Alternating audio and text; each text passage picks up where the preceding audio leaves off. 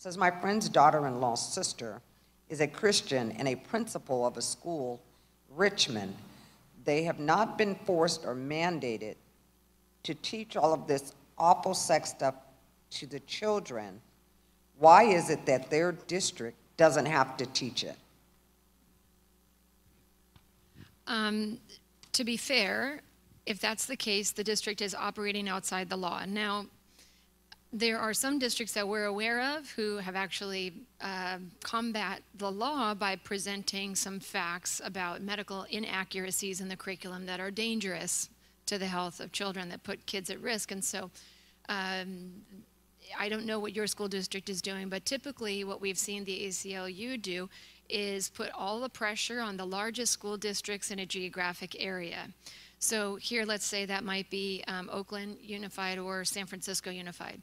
And then depending on the size of the district, they're not paying attention to the small little districts, not yet. They're going to the mid-sized districts. They're sending letters around to them and asking them to ensure that they are complying with the laws. The district will probably, Richmond district will probably only get away with that for a very little while. And I would guess that, you know, I think the ACLU watches our presentations, and this is being recorded, and if it should show up on a website anywhere and they hear about it, chances are they'll get a letter. But I would say that if your district hasn't put this in place yet, I would highly encourage your district to contact the author of the Check the Facts program, because that means that they haven't taken on one of the worst curriculum, and they have an opportunity to bring in one that is not deeply indoctrinating. And so if I were you, I would encourage that principal or superintendent or people you know in that district to do something good for their students and get ahead of this before they're slapped with a potential lawsuit from the ACLU. Now, the law does not give a date of implementation.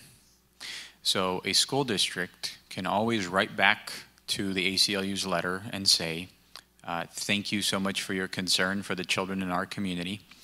But if it took the state 3 years to create a framework, I think we need at least 3 more years to develop our own curriculum, or to investigate all available curriculum and do our due diligence review of each one of them.